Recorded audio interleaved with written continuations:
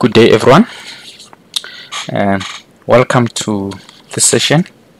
This will be manufacturing lecture session number 4, and it will be lecture number 12 for MGC 110.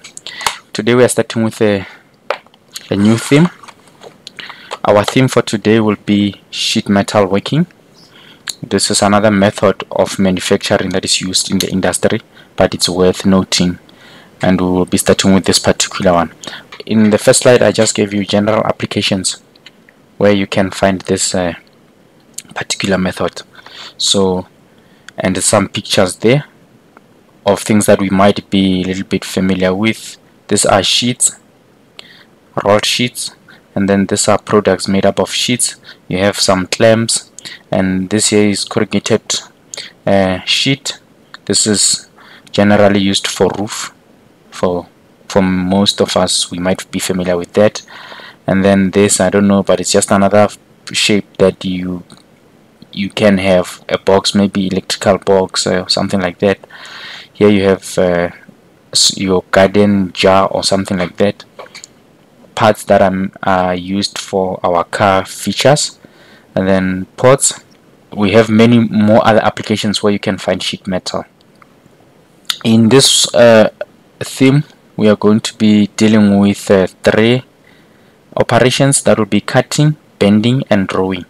Basically, cutting involves a procedure where you cut the material or the sheet in order to form certain features, and bending will involve bending of the sheet metal to form features.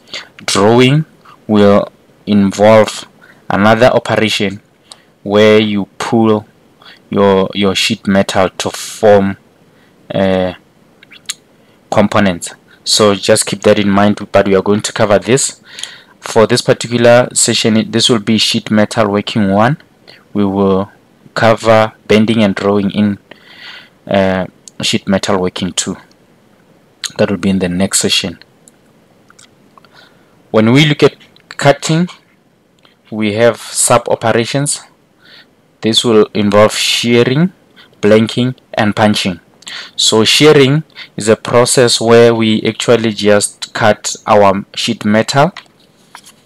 This is your sheet metal. Assume this is a sheet metal, and you apply force over. So you'll have a bench where you apply force on one side, and then you will tear this into 2 parts. So maybe let me do something like this. Assume this is initially looking for something that we can use quickly, but this will also work. So assume that this is your metal, and one sheet. On this side you have a bench that will be pressing up, and this side we have a punch that will be going down, and then as it does that, it will shear this. So that will be shearing. And basically that is what you get with all the operations. But for this particular one, where you have a sheet like this with this particular width, where you're just cutting, that would be shearing. And the second and the third sub operation will be blanking and punching. These are 2 type of sheet metal working procedures which are closely related, but really what they mean is that the one, your product will be, for blanking, your product will be the small feature, and then what you leave on the metal work, that will be your scrap. And then the other one, that will be punching, but on this particular one you are interested in the whole. So the bigger part becomes your part, and the small part that you cut out becomes your scrap. So maybe let's just apply punching on over this. This will become now your part, this will become your scrap. As I was explaining, there's a force involved, there's a motion involved, and your thickness of the stock will be your T, and clearance, but we are going to cover all this penetration, all these symbols as they refer to certain parameters of our operations. So maybe let's just go back a little. The difference between sheet, we have metals where some we call them plates, some we call them sheets. Baby sheets will be up until thickness of roughly around 6 millimeters. Those will be your sheets. and you have other plates. Sometimes you might find a metal plate or metal sheet of dimensions that are found in both, so it's not a solid number that 6 millimeters, everything 6 millimeters less sheets, everything 6 millimeters above, that will be your plates. So let's just think about that. So that doesn't mean if it's, so there's an overlap between plates and sheet metals. So that will be your die, and that will be your punch. The punch is the one that is moving, your die is generally not moving, and just keep that in mind. And we have something called guillotine shearing. This will be your punch and this will be your die. And you have that, actually we have this machine in our workshop. Think of this part here as your plate that is going to be shearing. This is a cutting knife actually. This is just a stand to prevent this plate from moving down as you start cutting. Blanking and punching, as I described earlier on, the part that you're looking at will be a scrap when you're doing blanking, and the part that will be small in punching, that will be your scrap. But this one you can think of your punch for your paper, so that is punching. The part that you're going to throw away is that small circle, and you still need your whole paper here. For this one I can't think of any example, but I think you guys catch the meaning behind it. We will be performing engineering analysis on this, so that we can just cover basic things that we need to be aware of when we perform this procedure. So the first thing that you need is clearance. Clearance, as I explained earlier on, clearance will be the space that you need between the die and the punch. Remember, in order for you to complete this procedure, the punch needs to go all the way down. That means for that to happen, the least that can happen is that this dimension here should always almost be as close to this, but there are many factors that determines where this dimension should be to allow a successful cutting procedure. So usually the clearance is around 4 to 8% of the stock thickness. This is not a set and solid rule. It can depend on a lot of things, but sometimes it can go as far as being 1% stock thickness or even less. Just think of this, like we spoke about eraser shield, the same procedure happened on this particular thing. So you had the same procedure, and this was in this case we kept the bigger part. So this is blanking. Maybe we wanted this material here to form something like a pin or something, then this would have been punching if we needed the material that was on the spaces of the eraser shield. Okay, so with the thickness you might go as low as possible, but you can have even 0.5% depending on the thickness of your sheet. So factors that we must look at: thickness of the sheet, type of the material, strength of the material, and there are a lot of things that you need to look at. So these are just on the sheet, so you might even look at the speed at which you are performing the cutting. Clearance is defined as A multiplied by T. T being thickness, A being allowance for type of metal. You can find this in table 22.1. that is my textbook, of course, which might be a little bit different from yours. And clearance, we define it as C. So just remember that. Thickness of the stock in millimeters, allowance is a factor. For allowance, you need to be practically on site doing some work. After some time you are going to find which factor is more applicable for which thickness and for which material, those type of things. But that is why clearance takes account of the material, which is A, material factor, and dimension of the material thickness. Okay, the effect of clearance, you need to calculate it, or you need to get a feel of it ultimately, so to set it up. You can have a clearance dimension. If it's very close to the diameter of the hole, you might have something like this where the two fracture don't meet, and if this happens, you are going to spend a lot of you're going to spend on energy in order for you to break this. Otherwise, these fracture lines should help you to break it up. This is a crack. If they meet here, You don't have to push hard all the way, but if they never meet, you're going to be pushing a lot.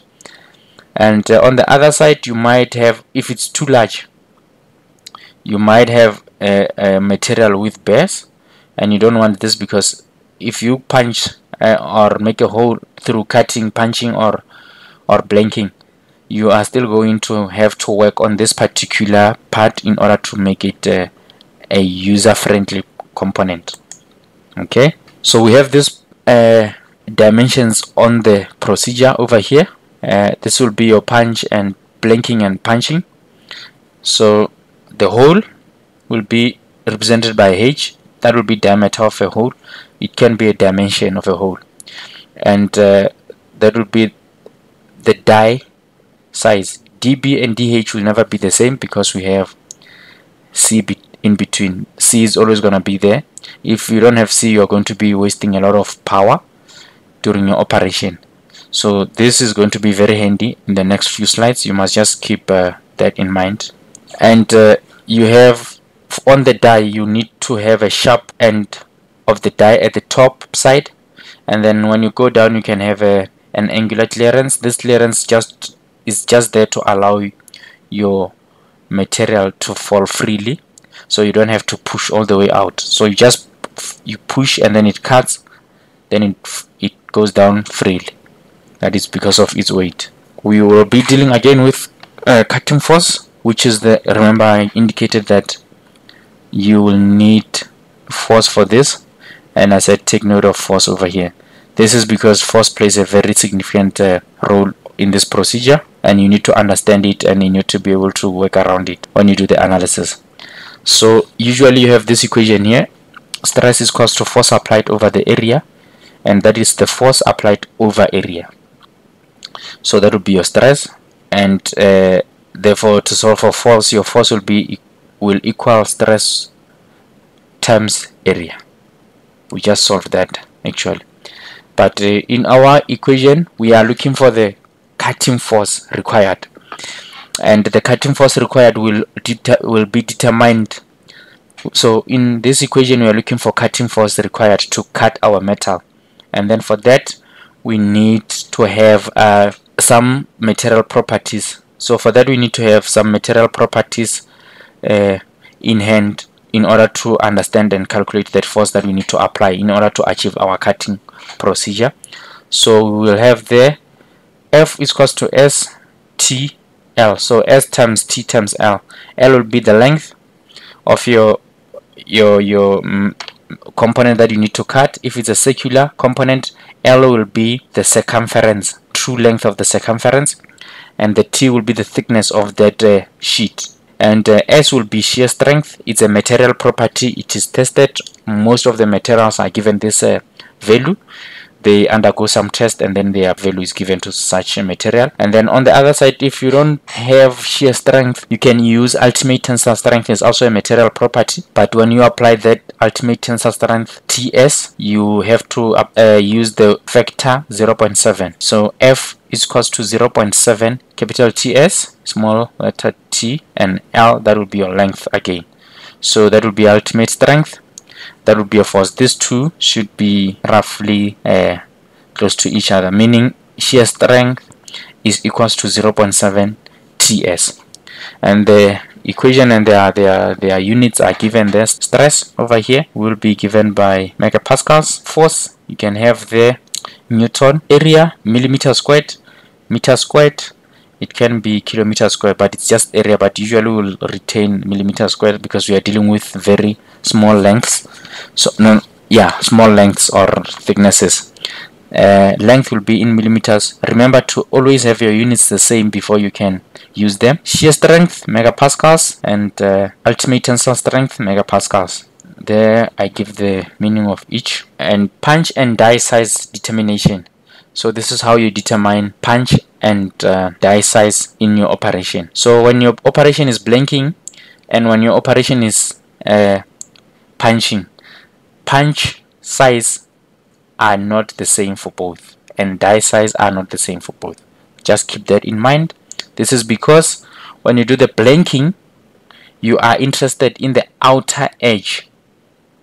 That is the dimension of your of your interest, outer edge of your component. So you take the die size as your reference, and then you need to subtract clearance on both sides. If it's a diameter or if it's a length or from one side to the other, you need to take C on both sides. And then for punching, we are interested in the inner dimension, and for inner dimension we get our dimension from the punch, and for the outer dimension we get our dimension from the die. So that's why over here when you size your punch, you'll say dB, you subtract 2C, that is the clearance on both sides.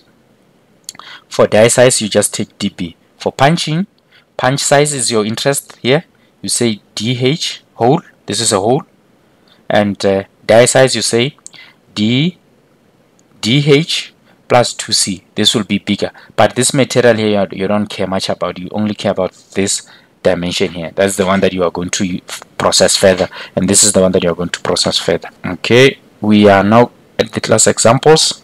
Class exercise number 1, a rectangular box of 30 millimeters times 70 millimeters needs to be blanked from a strip of 3 millimeter aluminum stock with the following specifications. Shear strength of aluminum S 220 megapascals, and A for this material is given as 0.05. Determine the punch size and the die size and the blanking force. The answers are given there. So these are given, number A and B is given in millimeters, millimeters, millimeters, millimeters, and millimeters, and then the C is 132 kilonewton. You are advised to go and try this on your own, and then if you have questions you can bring them to consultation period. Class exercise number 2, same problem, but now it's punched, and then you are required to give punch size and die size. Note that the force is not in this equation because the force in both operations would be the same. You get 30 millimeters and 70 millimeters, 30.3 millimeters, 70.3 millimeters. Class exercise number 3, calculate the force required to cut out the axle support plate from 0.5 millimeter thick steel sheet with a shear strength of 300 megapascals if the whole component, including all holes, is to be cut at once. So here you cut over here and you cut over here at once. That will be one cut. So what would be the force there? So remember, if you first cut the outside using the method that, remember this is the part that we are looking for. So cutting outside, you are going to be now looking at blanking, and then when you cut inside you'll be now applying punching. The force, you add it on top of each other, because you need a force to cut outside, you need a force to cut on the inside, and that is everything. The answer to this will be discussed in the consultation class. Thank you. That was everything for sheet metal 1. We will cover drawing and bending in sheet metal 2.